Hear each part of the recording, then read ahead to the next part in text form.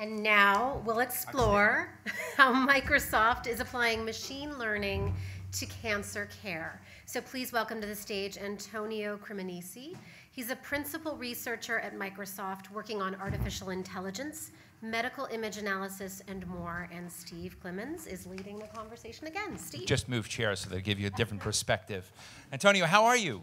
Good, thank you. So you are one of the great experts in what? Now you're not based here, right? You're based in London. No, I'm based in Cambridge. Cambridge. The other one, the old Cambridge. The one near London. So the one near London. You could give me credit for the country. So over there, I mean, I was fascinated when I was reading a bit about your work and how you're trying to use machine learning and AI to basically help arm doctors and those that are treating. So what was the breakthrough that you helped participate in to be a game changer for those dealing with cancer treatments? Yeah, thank you for the question. So I'm leading project InnerEye within Microsoft. It is so I'm going to just say that AI, right? Yeah. Project InnerEye. InnerEye. Okay. InnerEye.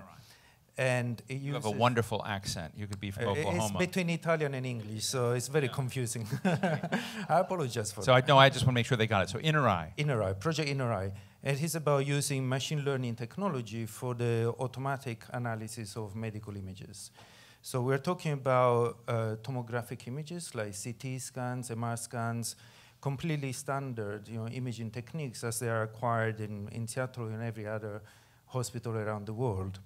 Now, the problem they were trying to solve is that, for the most part, these images are acquired. They are looked at by radiologists or other physicians, and quite quickly they get discarded. So you can see an example there. That's a magnetic resonance image of a tumor. That's a glioblastoma tumor. And what we do with those images, rather than just allow the doctors to eyeball them and say, yes, there is cancer, but I wouldn't really be able to say how big it is or how fast it's growing compared to the previous visits. We try to quantify the lesion. We try to really turn medical images into quantitative measuring devices. That's the key goal of our project. And we do that through machine learning technology that runs on the Microsoft Azure cloud with algorithms where the algorithms do the segmentation, i.e. the delineation of regions of interest in 3D.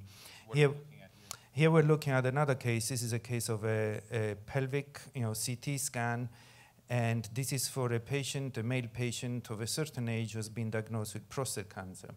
So this case is particularly interesting because one of the potentially 3 or 4 different ways of treating cancer is by using radiotherapy or radiation therapy. And that means putting the patient inside a machine which delivers energy in the form of X-ray photons or protons or other similar technology. And you need to give instructions to the machine on exactly what area of the body you need to target. In this case, it would be the prostate or the seminal vesicles. That's where the cancer is. At the same time, the machine needs to avoid areas that are healthy, that are called organs at risk. And so in order to give these instructions to the machine, a radiation oncologist or a dosimetrist need to sit in front of the computer and do tons and tons of clicking on the computer, drawing lines. And this is a very time-consuming and error-prone exercise. So if we can use machine learning to do that job for them or together with them, then we can save these people a lot of time. And potentially we can also make that process easier to digest and less error-prone, like more accurate, for sure more repeatable. It is well known that the same expert, a radiation oncologist with many, many years of experience, doing the delineation of the same tumor on the same image, on the same patient, done twice, perhaps on a Friday and then on a Monday, the intersection between those volumes, which in theory should be 100%, in average is only about 80%. So there is 20% variability, which is just inaccuracy. So we would like to remove that. So in a case like this, when you're doing this, I mean, this looks to me, and I'm not able to judge it, but maybe you can give us some context. Is this state of the art, the very highest end of what you've achieved? So this is a new innovation, or has this begun to be dispersed through the system so that, you know, if we have folks with cancer here in the audience, that it's going to be available within treatment centers here? Well, both things. So this is state of the art in the sense is, you know, the very latest research that we've been working on, you know, for about 10 years. You know, the project started in 2008, but in the past 3 years or so, we've been able to make really quick progress. And the way in which the project itself has been transformed is to go more towards, you know, the clinical study sort of setting. So it's not just research in the sense of writing papers, going to conferences, which of course we still do, but you know, we're working with the University of Washington Medical Center in here together with 25 or so other hospitals around the globe, where we're starting to trial this computer system. Does it work? Does it not work? Because in the end, you know, there is many papers out there which write about, you know, how, you know, we are clever and our algorithm is good and we achieve 90 or 95% accuracy. The real accuracy that we care about is, does it actually work in the clinical setting or not? Does it do something for the, you know, physicians who are using it or not? In particular, our goal... And does it work or does it not? It is starting to. Yeah, it is starting to. That's right. So we have... Can I afford it? Oh, actually, you know, one of the main goals of this research is not just to achieve great accuracy, and it's not to make money, really. It is to have any impact on society, while at the same time reducing costs, reducing the cost of treatment. So you will be able to afford this system better than the standard of care that, you know, you do today. You know, here's a practical example. So right now, in the case of head and neck cancer, a radiation oncologist might take in the order of, you know, 2 hours, together with the help of dosimetrists, perhaps, to do all the planning. You know, it is particularly difficult to do the, you know, manual segmentation of the various organs of risk and potential growth that you have in the throat area. This is just because, you know, CT scans are notoriously not very good at capturing contrast. You know, in this area, everything, let's be honest, looks gray. And so, unless you're an absolute expert, it's very difficult to figure out where certain glands, you know, start and, you know, and end. So it's a very laborious process, which means that those highly paid individuals have to spend many hours of their daily time to just do this very tedious work.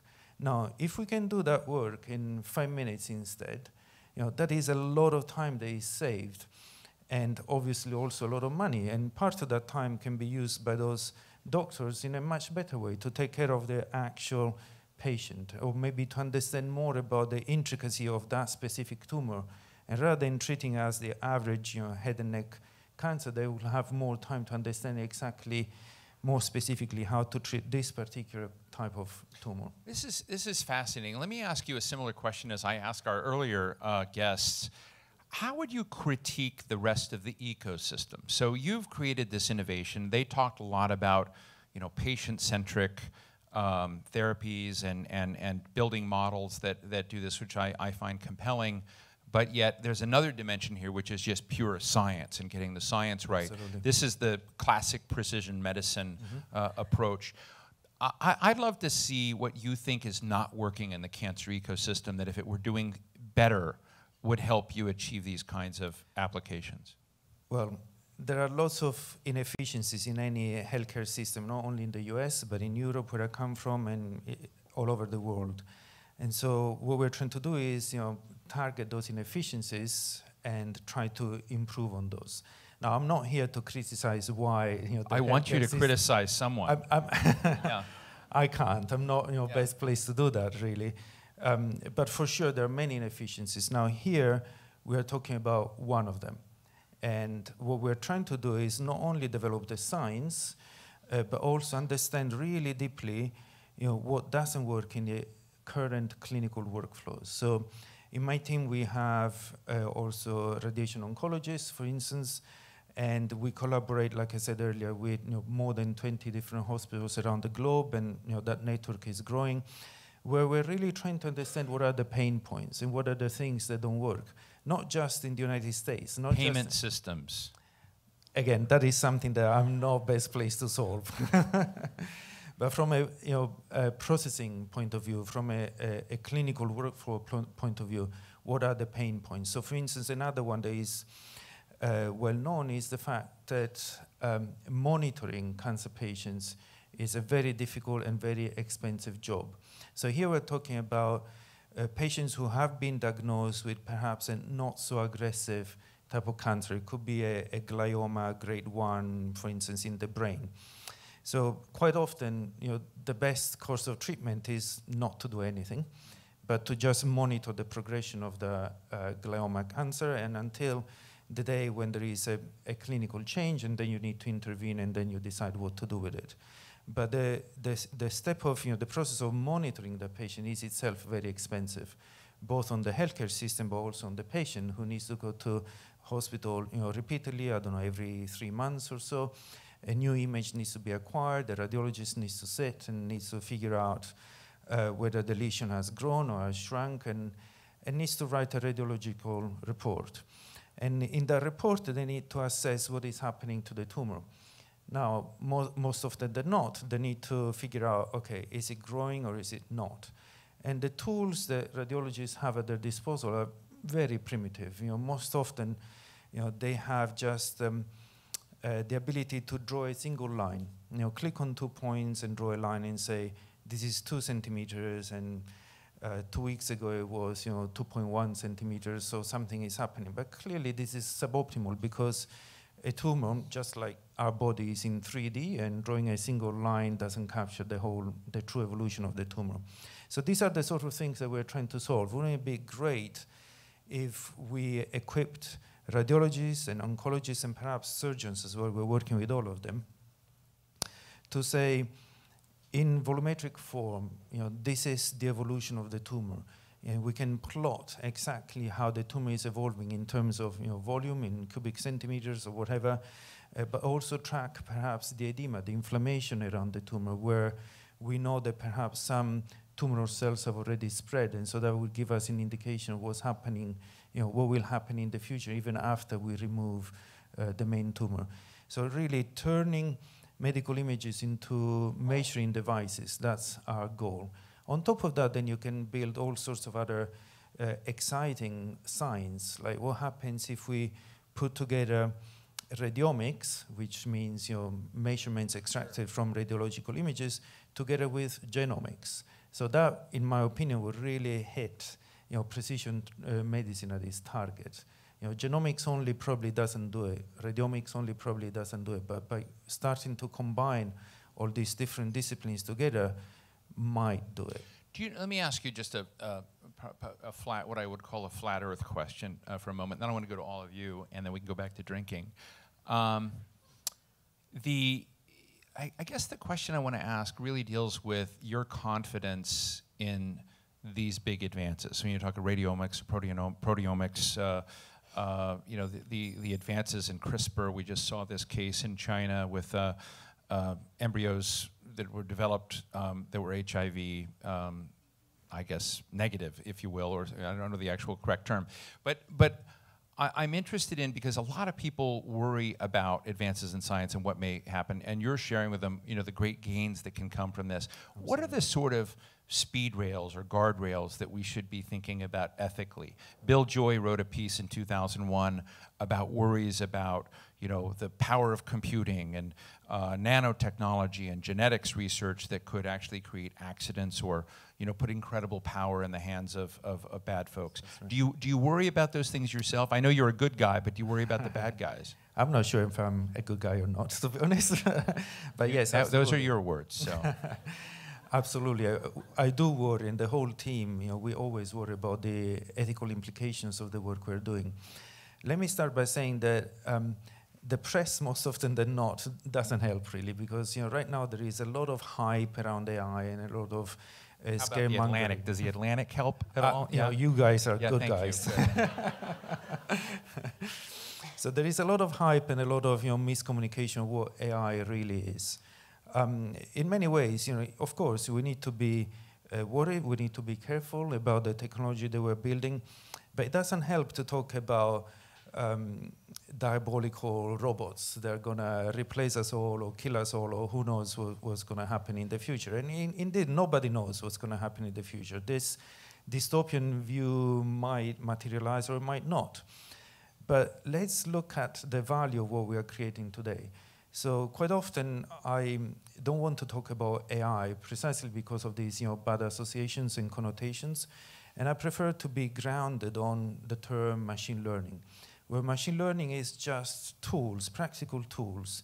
The way I see it is machine learning is the new software, just like software has enabled a lot of different revolutions, including the internet, including Office and all sorts of other tools that nowadays we give for granted. So will machine learning is already doing.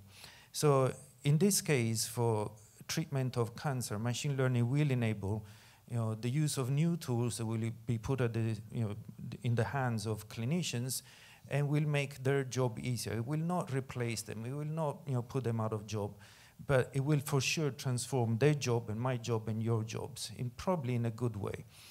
But there are ethical implications as well of a different nature. For instance, at Microsoft, we are super, super sensitive about data and privacy and how sensitive this data is. And so, of course, no machine learning can happen without data. But when we work with all the hospitals that we work with, we are extremely rigorous in our processes in how we ingest the data, how we anonymize the data, how we seek consent from patients directly before we use the data. And we explain the use of the data, and we participate into patient meetings and meetings with patient advocacy groups. And the first time I did that, I was honestly very worried. So, who knows how the patients are going to react to the fact that we want to use patients' data to help with our research project. And guess what? I still have to find one single advocate or one single patient who says, no, you cannot do this. No, you cannot use my data. Everybody, of course, are very, very happy for us to use the data anonymized again, of course, handled in the most private and most rigorous and sensitive way, to further research in cancer treatment. Eric Schmidt, the former executive chairman of Google, I know it's not your favorite company, has said that, I'm just joking, but has said that AI will become more trusted by the public because of its applications in health and in countering fraud. He says those will be the two pathways that both hit that will do this. And so I sort of sense that that's part of what you sense is happening. But I guess my question would be, and then I really will go to all of you, is we've just seen a researcher in China ignore those norms, ignore those rules, and I wonder in the long time the kind of methodology and frame that you bring, if you have a competitor to what Microsoft is doing in health in China and they're not doing those things, are you at a disadvantage? Do they get an advantage? We might be at a disadvantage in the short term, but what matters really is the medium to long term. So we don't care about winning in the short term and cheating or doing unethical things like other people, other companies might do. What really matters to us is the trust. And as you know, Microsoft's brand is based on the trust of our customers and our partners. So we really care deeply about playing the long-term game and having patients, customers, and partners wanting to choose Microsoft because of what we bring to the table in terms of trust. Thank you. This is a much cooler discussion than I thought it was going to be. Oh, thank you. No, joking. Okay, let's go to here. Quick questions, comments from the audience. Right up here in the front? No, I can't see. You guys all want to go back to the reception. Dan? No. Yes? Right here. Hi.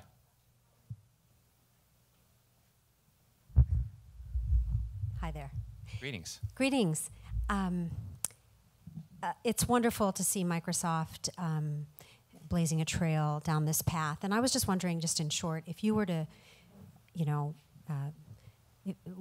if you were to wish something as your end goal, as your mission in this very complicated topic of cancer and uncovering cures, and what would that be ultimately? I mean, what is ultimately your goal in the great work that you're doing? With InnerEye or beyond that?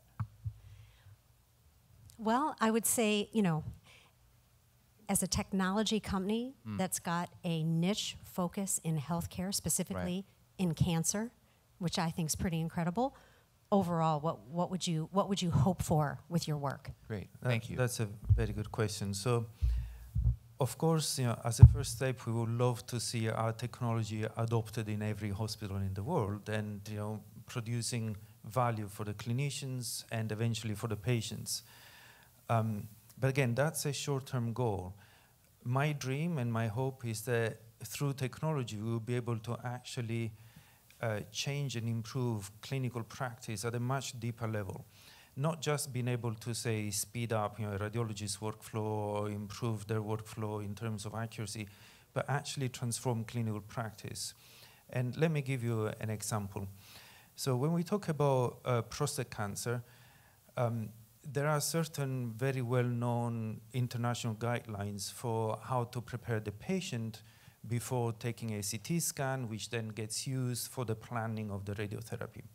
Now, these are international guidelines, they are accepted, yet every country in the world does things slightly differently. So as an example, in North America and Canada, everything is a little bit more interventionalist, and so the oncologist, or the surgeon in this case, would implant some fiducial, they're called gold seeds or fiducials, within the prostate to be able to better identify in the CT scan where the prostate is. And you can use gel and other spacing and all sorts of things which are implanted surgically.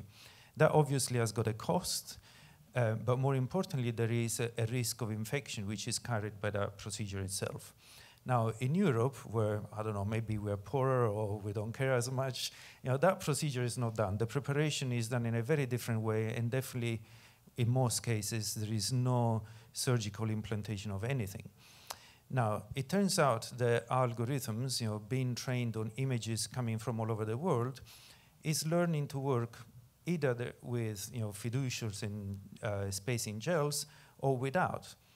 And so the people that we're working with in North America now, they're figuring out that, hey, wait a minute, if the algorithm can figure out where the prostate is and where the organs at risk are without this procedure, then why do we do this?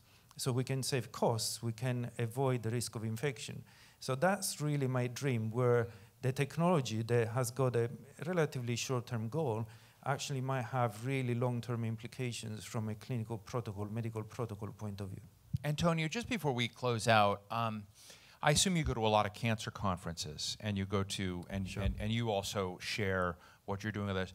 Absolutely. Is there anything you see out there that may not be even a Microsoft thing, or could be in Microsoft, but a technology, something along these lines, a therapy or development that may not be in sort of our common discussion right now that would be interesting, that you think looks very promising, the sort of over-the-horizon possibilities that you're exposed to but this audience might not know? Yeah, absolutely. Let's start with saying that there are now hundreds of startups and small and big companies who are interested in applying AI or machine learning to various different sectors within the healthcare domain. The one thing that is still perhaps under-investigated is indeed, I was talking to someone else earlier on, the area of radiogenomics, which again means bringing together different information, measurable information from radiological images, from genomics, from other omics type of approaches, and through the use of all this information, being able to say, for this patient that I got in front of me, based on all this information, which is in many ways complementary and orthogonal to each other, this is the best treatment. So that, to me, would be real precision medicine. I see, some effort being done there. It's tough. It's really hard, especially in terms of collecting this sort of data. It's multidimensional. This data tends to be living in different silos within hospitals, and so difficult to get to and difficult to unify. But that would be the best effort, in my opinion, to go after. Do you think we'll ever really beat cancer? I believe we will be able to turn cancer into a chronic but manageable disease. And so we will probably die with cancer, then die of cancer. I think that's a good place to end. Antonio Criminisi, very much. thank you very, very much. Thank Great you very much. discussion.